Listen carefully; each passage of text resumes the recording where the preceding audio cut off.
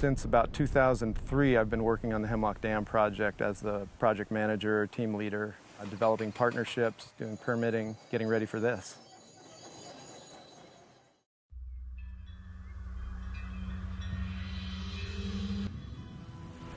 Hemlock Dam was built 2 miles up Trout Creek from its confluence with the Wind River, and it blocked off over 12 miles of prime habitat for wild steelhead. It's about an hour-and-a-half drive east up the gorge from Portland, Oregon, and Vancouver, Washington.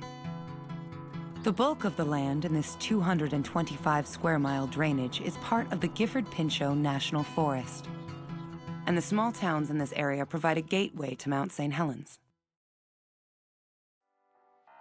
In the 1930s, Franklin Roosevelt sought to pull the United States out of the Great Depression by putting people back to work. Through his New Deal, Roosevelt formed the Civilian Conservation Corps.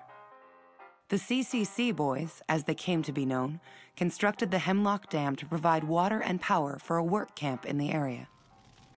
They actually brought teams of horses, which they used to log then, and a few of the steam donkey engines, similar to what's behind me, to the site of Hemlock, and they built the log splash dam. Well, the log splash dam was initially built to allow transport of logs down the river. Once the lumber company stopped using the splash dam, the Forest Service decided to retrofit it for hydroelectric use.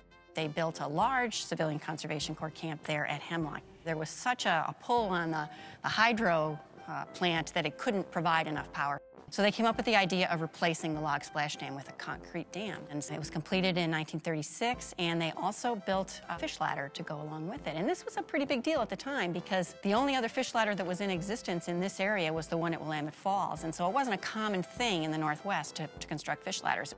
Clearly there were, an important run of steelhead through that area. And then in 1998, the steelhead were listed, the Lower Columbia River steelhead were listed as threatened under the Endangered Species Act. So at that time, we had to decide what were we going to do with the dam. And it cost money to maintain it. And we started doing some studies to look at what the effects of the lake and the reservoir and the dam were on fish and aquatic habitat. The dam and reservoir cause a number of things in the stream that differ from a natural system. So there's impacts both to fish coming upstream and going downstream. So even though there's a fish ladder, there's issues with how many fish are finding the ladder, how many are getting up the ladder, what kind of a delay is there, and then how do they get downstream, what's their condition when they get past the dam. And the whole reservoir is, of course, not good habitat for steelhead. And we had to do something because essentially the dam in its current state was not functional for a threatened fish. Through that whole environmental impact statement, looking at the environmental effects, the cost, the pros and cons, we ended up with a decision to remove the dam. Bonneville Power Administration committed up to $2.5 million towards this project to include both environmental impact statement work up front, pre-monitoring work, and then the actual deconstruction of the dam and reconstruction of the stream, what was through the reservoir. The first thing that they did here was really start looking at the water diversion, how to get water around the site, because for the duration of the project we've got water quality standards we have to meet downstream. So they've got pipe, they've got a series of 5 pumps upstream that are pumping water. We're prepared with this pump system to handle 36,000 gallons per minute, which is equivalent to 80 CFS. 1 CFS equals 449 gallons per minute. So what we figured is if we needed to, we can push all 80 CFS through 2 24-inch discharge lines. Each line is about 2,000 feet in length to their final discharge point. I think there was almost 3,000 fish that came out of there over 2 or 3 days of work. Most of those were, almost all of them were steelhead. There was a couple of Chinook, I think, in there. Most of them were juveniles. We moved all the juveniles downstream, and we moved all the 5 or somewhere between 5 and 10 adults we moved upstream. See anything move? No. One of the first surprises was when they dewatered the reservoir and they got out there with their equipment on the first time that they headed out with a piece of equipment. They were able to walk it at least halfway up the reservoir, maybe even 2/3 of the way up the reservoir without sinking and getting mired down in the mud. We had several articulated trucks, off-highway trucks that were 6-wheel drive to help deal with the soft conditions that were out there. We had excavators for loading those trucks and supporting the excavation process. We hauled about 2,000 off-highway dump truck loads, about 60,000 yards of material. Dump trucks came and went every 6 minutes as crews worked double shifts from early in the morning until late in the evening. The work continued every day for 40 days and 40 nights until the sediment plug was removed and the original river channels were revealed. The excitement in the local community and among the crew mounted as the time neared to remove the concrete dam. The crew built a road down to access the base of the dam from its downstream side. The cold joint construction used to build the dam allowed it to come apart in impressive chunks.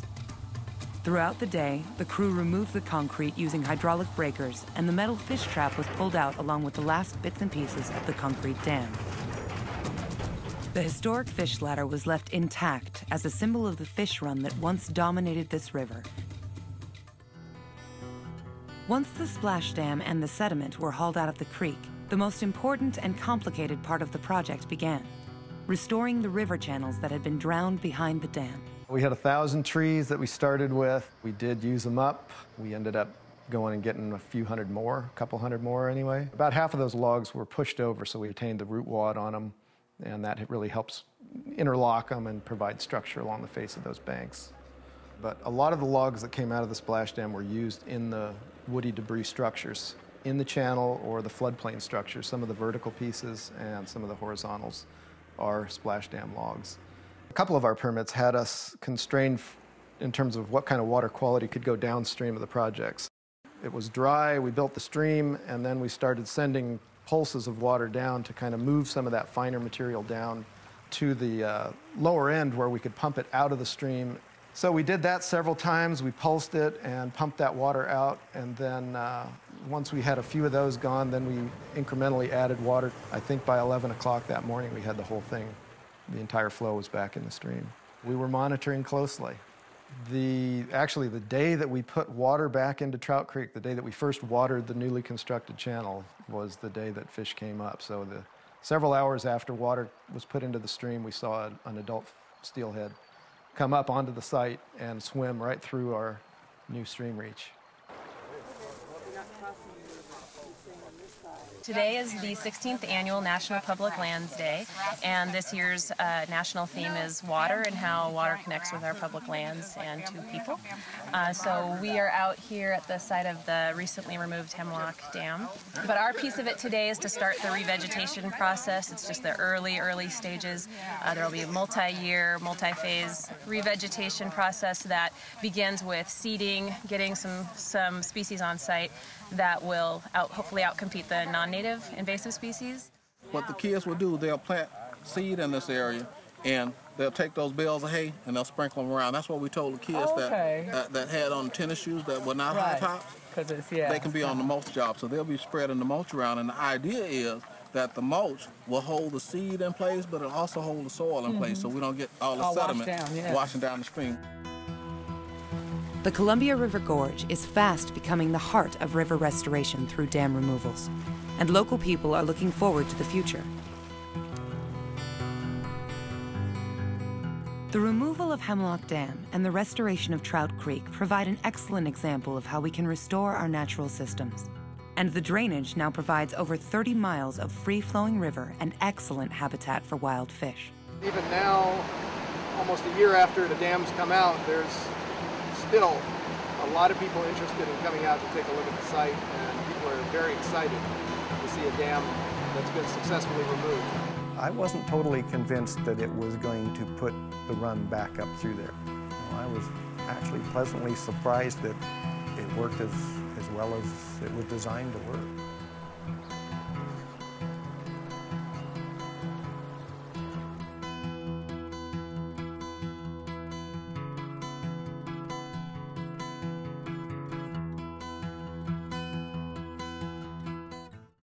My grandkids come over here and they jump off the bridge. We watch them.